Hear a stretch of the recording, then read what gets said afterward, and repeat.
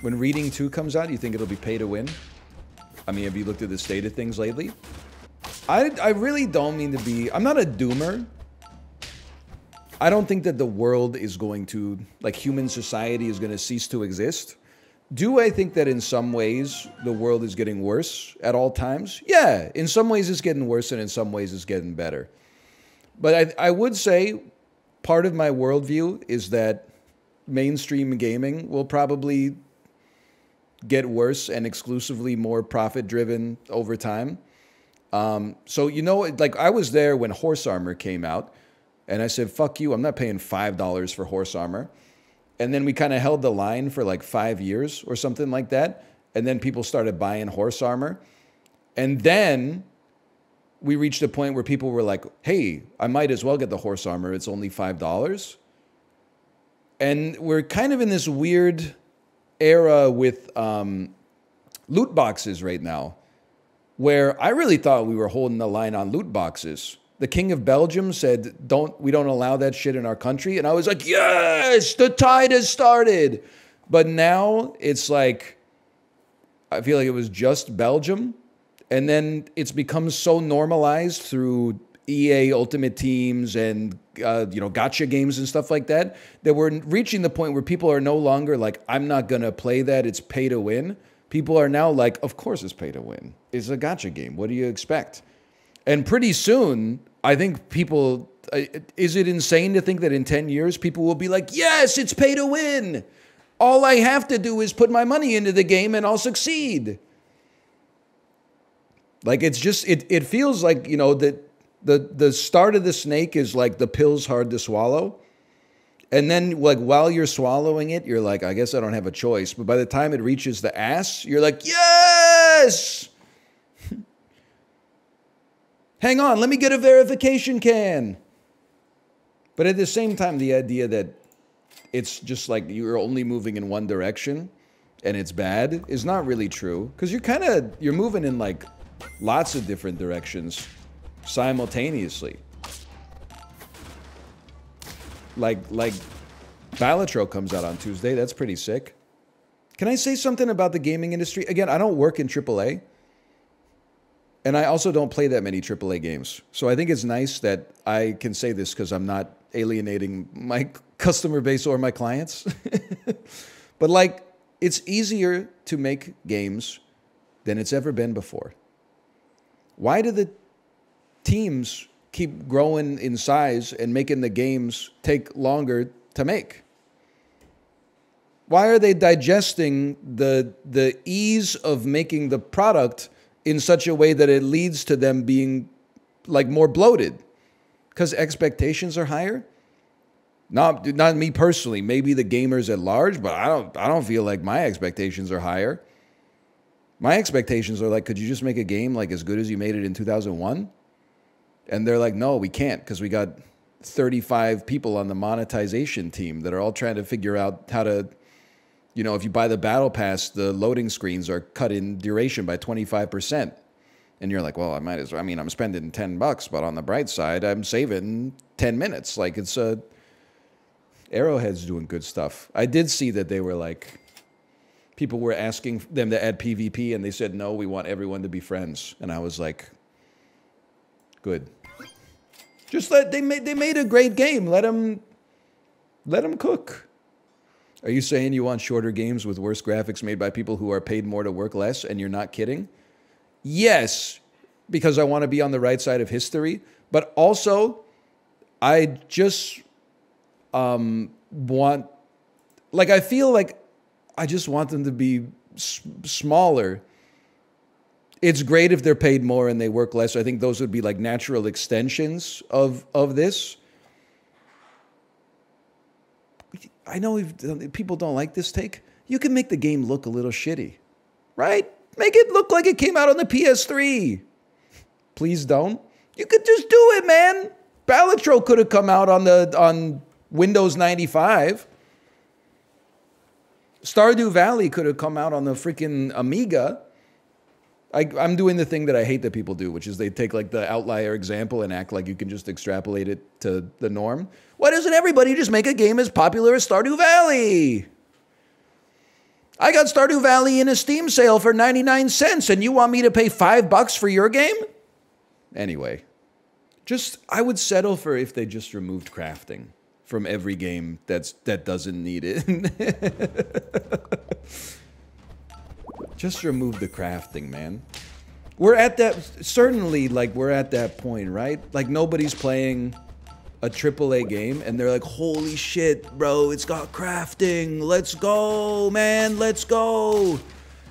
If I get 17 more sprigs of white oleander, I can put a fucking notched hilt on my Zweihander that gives me plus 7% damage against undead foes. Like, there should be more games where it's just fun to interface with, like, I hate to be this guy, but Dark Souls is the greatest game ever made. You know how many mechanics there are in Dark Souls? I've played the game through 17 times, and I don't even know what 98% of the items are, because every single one is like, Bob's beard oil. Thousands of years ago in Lower Undeadburg was a large man named Bob with a big bushy beard. And then you look at the click, XX, like I don't even know what button to press to get the description up. And then it's like, imbues your sword with whimsy. And you're like, all right, fuck it, bro. You got a healing potion, you got a sword, you got a shield, send it. I'm gonna fight God. Like they really broke the mold on that one, man. I feel like at least 80% of, especially AAA games I play, they introduce the core mechanic, and I'm like, this shit is boring. And then they introduce 100 mechanics surrounding it that are like even worse. And I'm like, oh, I can't even do the least bad mechanic. I have to go back to town first and do the 8th best mechanic. Unfortunately, you're out of gold. You can't sleep at the inn to get your health back. First, you've got to get some gold by, well, you can find loot you can click on loot in the dungeon, take a backpack full of leather caps back to the ware seller, and then sell the hats to them, and then use the gold to sleep at the inn so you can play the fun part of the game again. We got it all backwards, man. That's why Ballatro's cooking, man. They just give you the cards. If it comes out and it's trash, I'm leaving the industry. Local Thunk, are you here? No pressure. Oh, man. Not what you want to hear 3 days before your game comes out. I don't know. Did we lose the... Yeah, we lost that last one. You didn't even have to ask. They should add paid booster packs. Actually true, though. Local Thunk has an obligation to add paid booster packs in order to boost shareholder value. I do need to add, though, I'm not trying to become the champion. Just lose this run, okay? I'm not trying to become the champion of the gamers. I'm just one man. Because I feel like I would love a live service game if it was actually good instead of bad. Like if Super Autopets has done a great job. I mean, this is like a game we found on Steam and it's still relevant 3 years later, which is crazy. And they're still making new content, which is like insane to me. But like something like this, where it was like, I don't mind paying $5 once a month to gain access to like a paid and a free battle pass. And then there's like new things that you unlock throughout. And then, because I feel like the battle pass stuff that keeps you motivated to play the game is in principle like actually a good idea. It just gets weaponized to be like, hey, do a bunch of like boring shit that you actually don't like doing instead of like stay interested in playing the game. Like it's artificially like, oh, I have to hit 10 trees with my axe today in order to get like a new avatar or something. I love the idea of like, it's almost like treating the game like I mean, I'd rather pay $15 for it and have everything forever, but I don't mind the idea of like, you know, content comes out at regular intervals and you pay like a subscription fee essentially to access it as long as you want. But like, I don't know. You got to make the game good in the first place, which SAP has done, but honestly, just kill me. We're going to lose this one. This one is going down.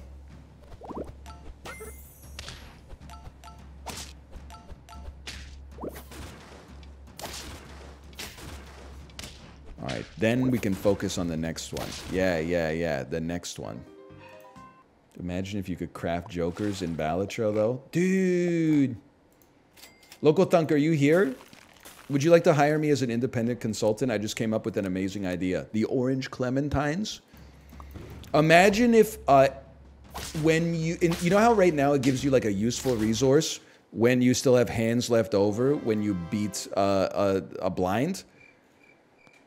What if instead of giving you a useful resource, it gave you a useless resource? Let's call it card dust. Every time you had leftover hands, it gave you a certain amount of card dust. And by using the card dust, you can, maybe like 50 card dust allows you to craft a random common joker. And then you could take 2 common jokers and you could turn them into a random uncommon joker. You can't make a rare joker, though. A rare joker requires a golden poker chip, which can only, they give you 1 for free to teach you the mechanic, but the rest of them are $4.99 in the Steam store. You need a golden rare poker chip and 2 uncommon jokers to craft a new rare. What do you think about this idea? Hire this man. Yes, they force you to use the free one in the tutorial. What do you think this is? A charity case? Also, I don't even blame the gamers for the position we're in. People always say, like, vote with your wallet. But isn't that what they've been doing? Isn't that why, like, every game that's come out in the past, like, 3 years has been immediately declared, like, a commercial flop? I think they are voting with their wallets, like, for the most part. But then the companies are like, here. You know that game that had all this shit that you didn't like? We ripped it out of that game and put it in a franchise that you really identify with. You still holding strong? And I'm like, yeah. But a lot of people are like, all right, you got me with that one. First time chatter? Does this streamer ever talk about the game? You must be new here. Most astute Twitch streamer, you must be new here. It's rare to witness a type A chatter being born. Lightning crashes, the moderators dies. The confusion levels heads and go down the new chatter down the hall. Oh, my streamers ranting once again. You know what I'm saying? The confusion levels heads. The confusion is they do be leveling heads.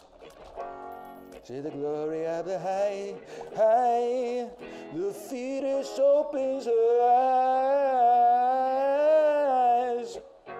The confusion sets in and gives birth to the fetus down the hall. Oh, my fetus setting in again like confusion. Thunder leveling heads. Put the fetus at the center of the setting in. Pale blue colored eyes. Confusion sets in. With the angel down the hall. I know what you're saying. Dude, that's a classic from the 90s. That's a 90s classic, without a doubt.